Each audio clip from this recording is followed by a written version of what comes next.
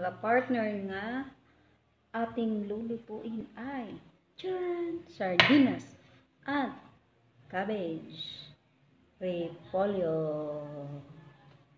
Ngayon, tingnan po natin kung ano po yung lulutuin po natin. Kung ano-ano yung mga sangkap. Get ready and let's start. Sharon magic! Meron na po tayong cabbage. Ang cabbage po natin ay hiniwa po natin ng maliit at pinigaan. At bubuksan natin ang mahiwagang sardinas.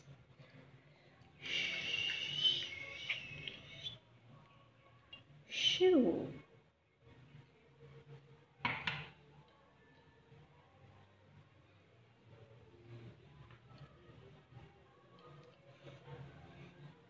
Tayong itlog. Ano kayang lulutuin natin? At meron tayong paminta. At meron tayong bawang. Yan. Simplihan natin ang ingredients. At charan! Meron tayong flour, pero konti lang ilalagay natin. Kaya, simulan natin. Shoot!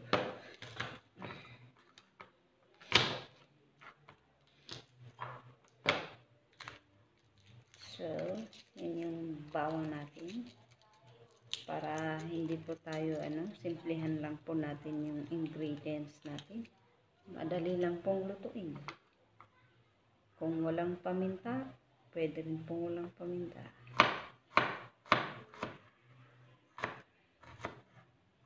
Pero mas gusto ko na yung paminta kaysa mga preservatives na ini-add natin.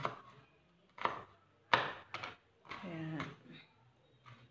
yan yung substitute natin. Ayan. Hiwain lang po natin. Anti-virus po itong garlic. Kasi tayo po ngayon ay naka-home quarantine. Kaya ang atin pong mga ulam ay kadalasan ingan. Kaya lagyan natin ng twist. Meron pa tayong ibang gagawin sa susunod. Ito ang nagagawa ng nasa bahay lang. Maraming pwedeng magawa. Kaya hindi nagkakamali si President Duterte. Meron pa tayong hindi nagawa sa bahay. Yung dating hindi natin nagagagawa, magagawa na natin ngayon. Start na po tayo. Siyempre, unahin natin yan.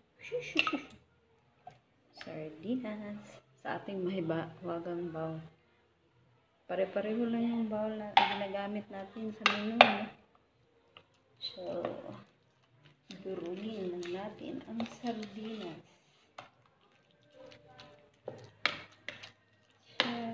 Lahat-lahat na yan para masarap. Diba? Madali lang. Yung ating cabbage.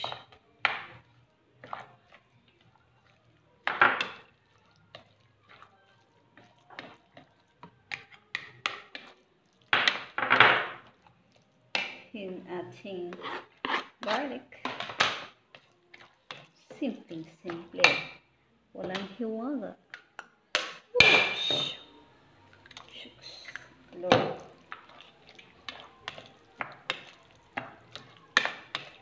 At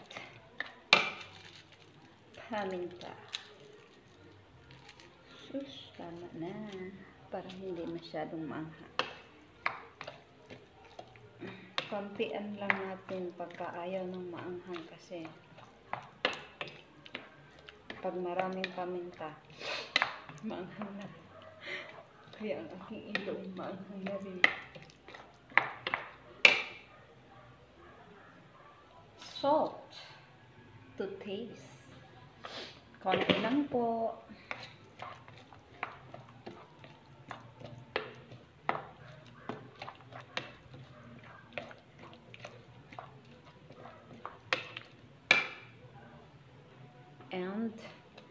Mag-add tayo ng flour.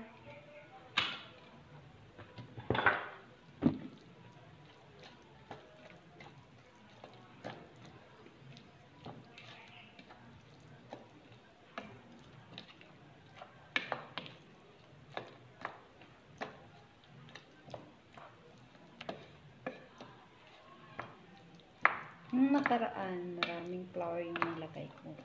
Ngayon, kasi gusto ko yung crispy siya type. Ngayon, gusto ko naman na yung iba na style, yung malambot, kaya konti lang na flour ilalagay natin. So, lagay lang tayo ng 2 scoop.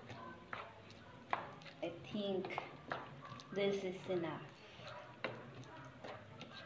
Oh yeah, sure. Ready na to fry. Ayan, magprito tayo.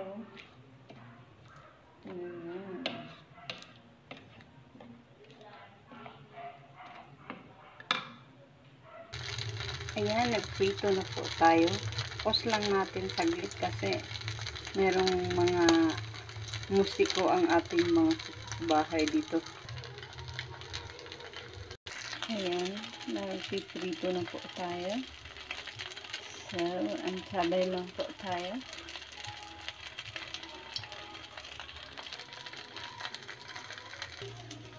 Ayan, konting mantika lang po ilagay natin. Gamitan nyo lang po ng kutsara para ma-flat natin.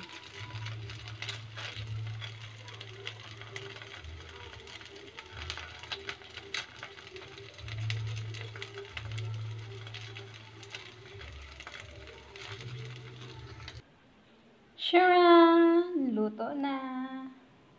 At nagdagdag ako ng 1 spoon ng flour kasi medyo malambot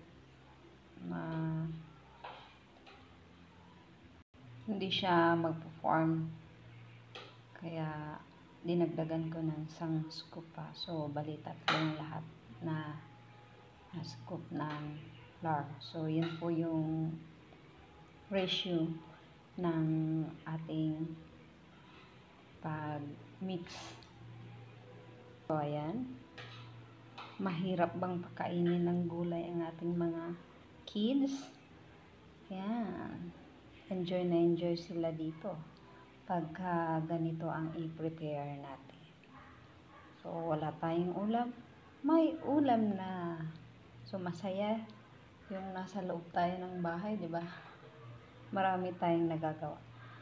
Hindi ako nakapagkuha ng video doon sa pinaglulutuan kasi naririnig yung music. Pasensya na po at tayo po ay no edit video.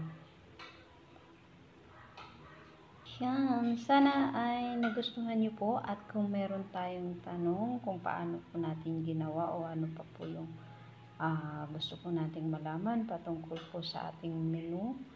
Tawag po dito ay cabbage and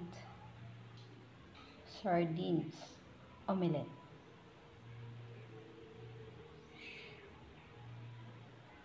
Thank you for watching and sana may natutunan po tayo. Don't forget, sana po ay paki-subscribe po ang ating YouTube channel, Kinabuhi is Life Vlog. Thank you for watching. God bless. Ingat po tayong lahat.